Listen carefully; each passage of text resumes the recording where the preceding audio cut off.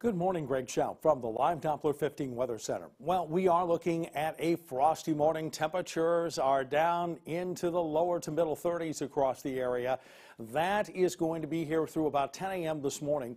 And we'll start to see a few more clouds by noon, but still mostly sunny skies, highs by noon in the upper 40s. And clouds will continue to increase throughout the afternoon. Really, though, it's going to be much like yesterday with highs in the mid-50s. Now, as we head into tonight, looks like cloudy skies around. We're not going to see another frost. However, we will start to see some showers, especially late on Thursday. Here's what it looks like by 9 p.m. on Thursday.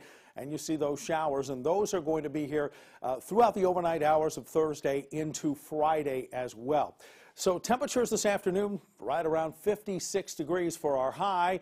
As we head into tonight, as I said, cloudy skies. Really, we are not going to see a frost. Overnight low down to 47.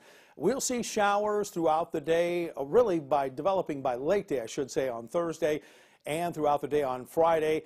They could linger into early Saturday morning, but for the most part, the weekend will be dry, and that includes the Halloween holiday. Looking dry for those trick-or-treaters.